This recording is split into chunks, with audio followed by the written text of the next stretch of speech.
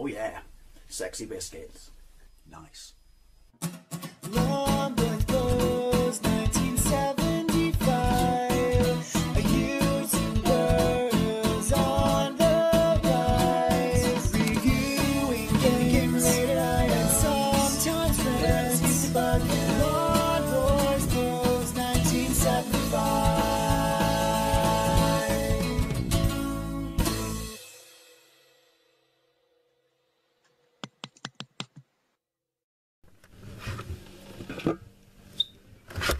Hey YouTube, Longboys Post 1975 and welcome to another Fat Friday video series of videos where I take a look at some of the more interesting things you can find to eat in the high street. Guess where I've been? No, seriously, guess where I've been? That's right, I've been to Iceland, my own favourite adult playground. So basically you've seen the title and you've seen the thumbnail. Basically this week I'll be looking at one of my favourite things in the whole world, loaded fries. I do enjoy some. Why is my mouth gone?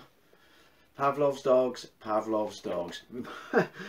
Yeah, loaded fries. I absolutely love and enjoy loaded fries. I'm trying to think of the places in the high street you can buy loaded fries. Other than this Millie's with their chili loaded fries, comes out like an ice cream machine. Seriously, it's like, think Mr. Whippy machines, but with hot cheese sauce in, and they turn the tap on and they go like that over fries. It's truly wonderful when you see it in action. Other than that, I can't think of any other places to get loaded fries, and never really go to TGI, so I don't actually know if these are a thing. Anyway, sorry, I've gone off tangent already. Well, not really, because it's loaded fries and these are loaded fries. I'll shut up now. I haven't eaten since yesterday. I'm delirious. Anyway, right, so I love loaded fries, and as I've just discussed, I think I can only get them in one place. Anyway, I saw these in Iceland the other day. I say the other day, these have been in my freezer for a couple of weeks. They're new, see, Shah, and basically, I saw them, and I love loaded fries. I love cheese, I love bacon, I like spice. Spicy loaded fries. It's an amalgamation of everything I hold dear in this world. Also, this range, this series, if you will, has form. I've tried their chili beef fries. They were only 1 chili rating. There was a little bit of kick there. And they were very, very, very nice. I've tried their cheese and bacon warrior fries, which were basically these, but without spice. I say these, I've not tried these yet. These without spice. And they were, I'm dying, they were absolutely fantastic. So the fact that we have cheese and bacon and spice, I don't know why I paused then, awkward, on fries is an absolute winner. So basically, this is not my lunch. I have actually been to KFC today because it's Friday, and there's a reason I call these Fat Friday, and it's actually not to do with it being videos on food. Friday is my fat day. Anyway, right, so I'm going to go downstairs, I'm going to bang these, I'm all over the shop, I'm going to bang these in the oven, but first, yeah, good luck reading the ingredients on there, eh? First, I'm going to try and read the ingredients, and I'm going to check out the cooking instructions. I'm pretty sure it's going to be a question of, basically, bang your fries in the oven and then microwave everything else, otherwise known as a perfect recipe for 3rd-degree burns. I hate doing shit like this, but needs must. Right, so cooking instruction. I'm not going to read that. I tried. Look, so they know that you can't read that, otherwise they wouldn't have made the cooking instructions you know, white, black on white, because obviously they know you need to be able to read this to cook this. So clearly here, knowing that you have to have this to be able to read it, and put the ingredients like this anyway, what are they hiding? What are they hiding? Anyway, right, I'll try. Basically, I can read ingredients.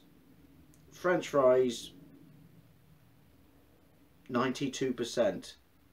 That's the first ingredient. Followed by potatoes, followed by modified starch, and I really can't read any more of that because, like I said, why would you put black on red? I'm ashamed because I really would like to read whereabouts in there the spice level is for these. Anyway, right, let's try and read the instructions. Preparation instructions for best results cook from frozen. The following instructions are guidelines only. Please don't sue me. Basically, everything's a disclaimer these days, isn't it? Guidelines only. Please ensure the product is piping hot while served. Oven. Preheat oven to 200 degrees Celsius for I cannot for the Fahrenheit. Gas mark 6. Again, what's the difference between gas mark 6 and gas mark 7, since clearly they're both 200 degrees Celsius?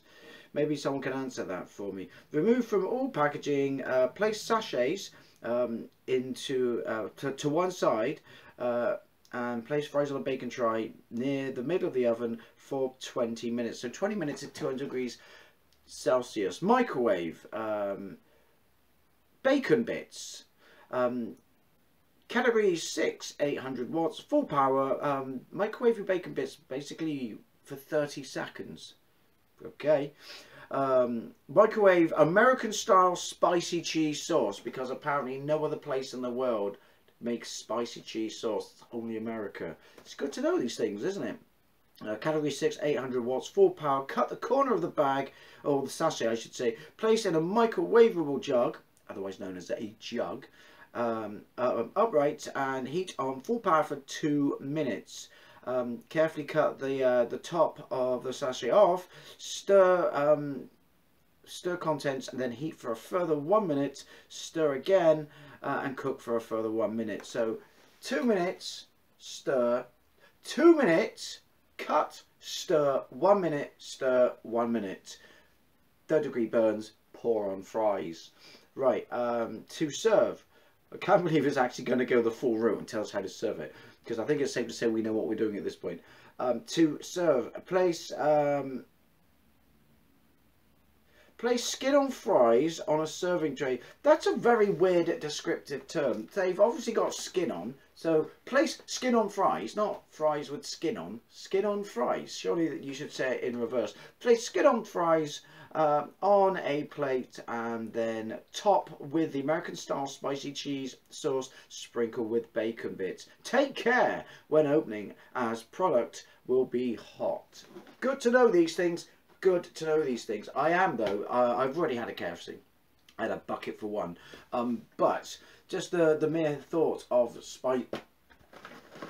Just the mere thought of. Did I put out? No.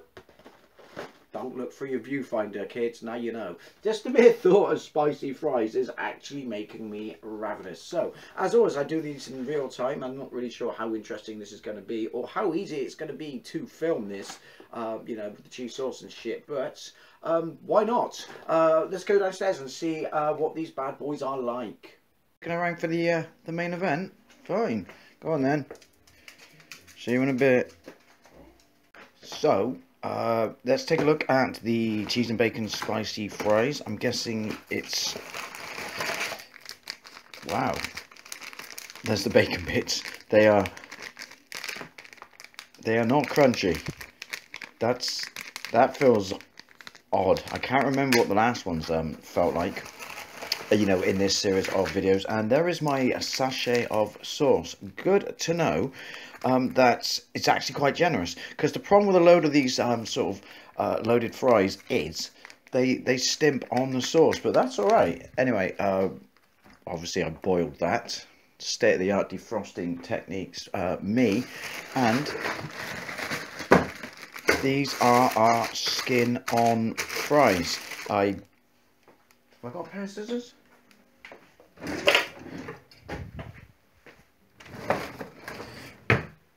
The answer to that question is no. Insert culture. So these are our skin on fries. I don't know why I didn't just say fries with skin on, but there you go. Skin on fries. To be fair, they didn't stimp on the fries either, because I'm pretty sure this whole thing was no more than £2. Anyway, I don't know why the lights come back on, but let's bang these bad boys in the oven. So they are going to take 20 minutes. 200 degrees Celsius for I care not for the Fahrenheit at the top of the oven. That would mean that 25 past, which is obsolete because I'm going to time it on my phone. Anyway, so see you in 20 minutes.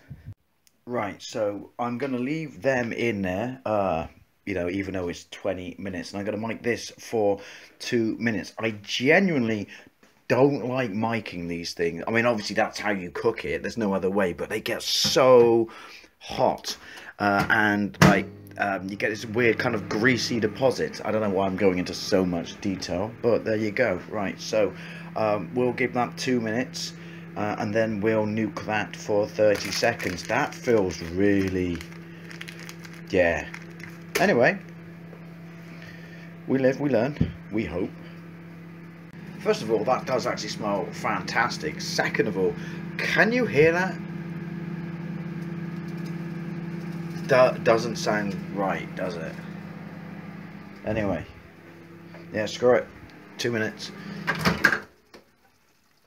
This is what I mean. Oh, see? And exactly how am I supposed to stir this without giving myself third-degree burns instructions?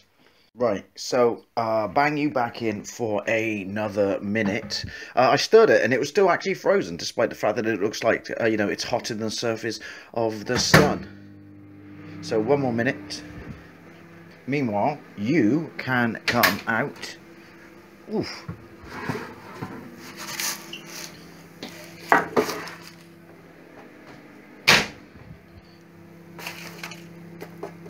Look at that. That's what I call proper crispy fries. So plate that, get that, mic that, and we should be good to go. Ow, ow, ow, ow. Ow, ow, ow, ow. It's very vommy, isn't it?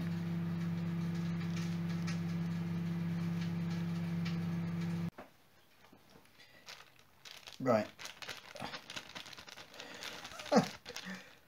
I may have overdone the bacon.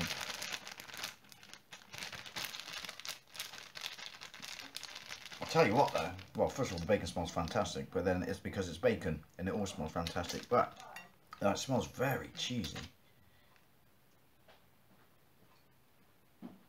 Right, box art, actual product. Box art, actual product. Some artistic license may have been used here. But to be fair, you know, kinda job done, I guess. Anyway, let's take this upstairs and see what this bad boy tastes like. Alrighty, let's crack into this bad boy. As you could probably see during that process, the microwaving part of it makes me so nervous because it gets so hot. It really does. Obviously, it's a microwave. But also, you seem to waste so much of it because it obviously boils over out of the bag when you mic it. That's every sort of loaded fries I've ever done. Anyway, let's have a look at this bad boy. Yeah, like I said, some artistic license may have taken place on the box art, and I probably overdid the bacon. Anyway, I'm dying. Fire extinguisher of choice is a knockoff supermarket diet lilt. I'm back on the Asda knockoff lilt because I've future-proofed myself. When they got this back in stock, I just bought like 7 packs of it. I shit you not. Anyway, let's get into this bad boy. Spicy, cheesy bacon fries. No way around it. Let's just go straight in for the kill. The fries are too long. First world problems. To get in my mouth. Hang on. I want a big chunk of sauce and shit. There we go. Hang on, hang on, hang on. I see you. I see you. Right. That one. And that one. There we go. Mmm. Mmm. Excuse me, I'm a filthy bastard. That's fantastic. It's really cheesy. I was going to say it's not that spicy, but it's a builder. I can taste jalapeno. Obviously, I couldn't read the instructions because of the black on red, but it's not super hot. I wouldn't say, you know, 3 chili rating is generous. I would say. But it's very, very nice, cheesy, processed sauce. And then there's a little bit of a lash, tiny little bit of a lash, and a very pleasant taste of jalapenos. I don't know if there's jalapenos in there, but that's what I'm tasting.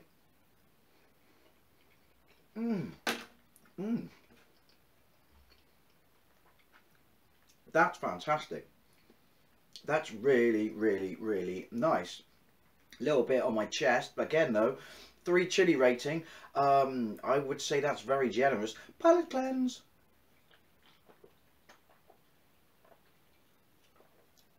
It's not that hot, I'm just thirsty.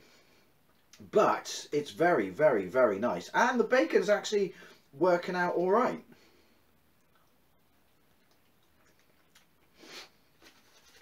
And apparently, I eat like a 5-year-old.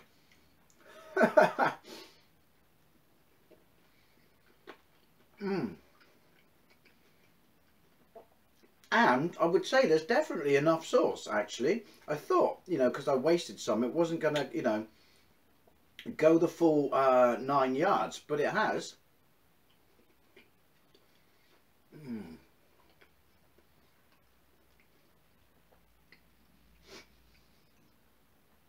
I would say, right, I'd put that as 1 chili rating. I really, really, really would. It's essentially the same as the cheese and bacon warrior fries, with just a tiny little bit of heat. I would prefer it to be a lot hotter because, hey, it's me. But it's very, very nice. But it's pretty much just the same as the cheese, the warrior cheese and bacon fries, which is not a bad thing. But I would fully recommend this. Could have done with a little bit more heat. If you're going to market it as being spicy, make it spicy. It's literally like someone's taken cheese sauce and just, you know, dragged a tiny little bit of hot sauce in it, you know. But that's not a bad thing. That's not a bad thing. I would have preferred it to be hotter, but it's very, very, very nice. So TGI Fridays cheese and bacon spicy fries, I recommend. Anyway, as always, I'd love to know what you think, especially if you have had these or any of the loaded fries from the TGI Fridays range, and if there are any other loaded fries out there in supermarket land that you recommend, then please let me know. Thank you very much for watching. I'll see you later.